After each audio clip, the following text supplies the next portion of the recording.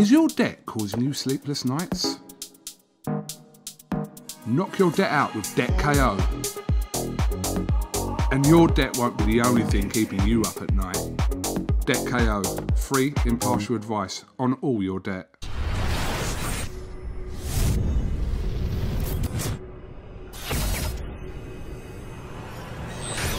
Well, preparation for this, really, you couldn't have had any better. You've been out in camp with Usyk.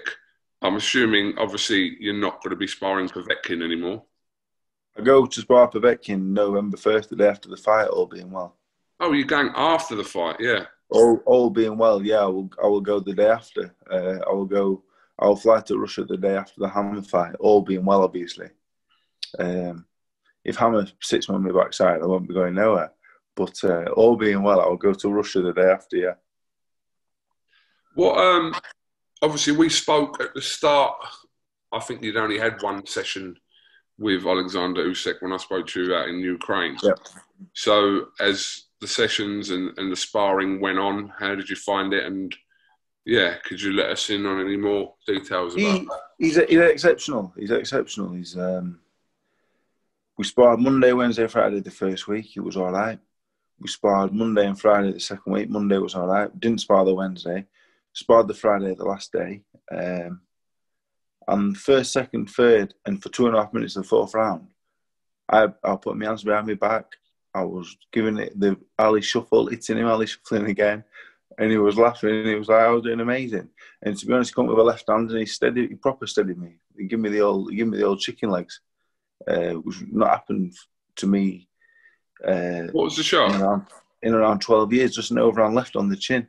And my legs went whoop, and we did a little dance. And he went, "You all right?" And I went, "I'm fucking all right." I said, "Of course I'm fucking all right." I said, "What are you doing, man?" I said, "Come here." I said, "Come on." But so people were saying, "Can he punch?" He can fucking punch, all right, yeah. Yeah, he steadied me up anyway. He steadied me up. He's good. He's very good. He caught me with a left hand on the chin, and I went, "Whoa."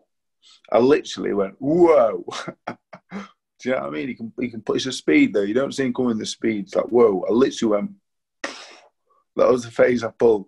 I watched it back on the thing, you'd see go like that. And then you see him go, fucking come here. Didn't drop you, though. Pardon? Didn't drop you? No, of course he didn't drop me. Don't talk fucking stupid. No, but he steadied me up though, you know what I mean? Did he wobble you? Is that the right word? Did he wobble you?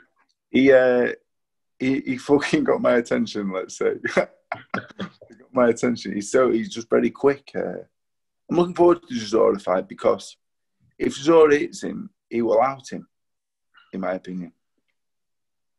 I mean, look at the shot he hit Bellew with. Oh, Usyk can punch. Usyk's good, but the thing is, Usyk hits you on the chin. He does it fast and hard. You don't see it coming. That's the problem. I swear, Chisora. You see Chisora's punch coming, hits you on the head, and it still fucking hurts. So I'm really intrigued by it. If you'd have asked me on the first week, I would have said Usyk can outbox him. Yes, on the second week, I would say Usyk is going to stop Chisora in mid to late rounds, or Chisora's going to clean him out with one shot. And I don't know. I genuinely don't know. Usyk, though, is the most talented man I've ever seen. The man can juggle with 4 balls at one time. And he can do kick-ups with his thing. That's not even a ball.